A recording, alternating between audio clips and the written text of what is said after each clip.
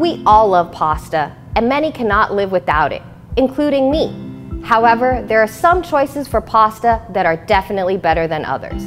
Our day-to-day white pasta like spaghetti is made with refined wheat flour. Refined wheat has the most nutritious part of the wheat removed before grinding, the bran, which contains all the fiber and nutrients. Pasta isn't necessarily bad for you, particularly if you eat it with lots of fresh vegetables. But you can switch up that pasta to something that's both tasty and a little bit more nutritious. The number one substitute for your white pasta is 100% whole grain or wheat pasta. This is pasta that still has the bran and fiber, which increases the nutritional power.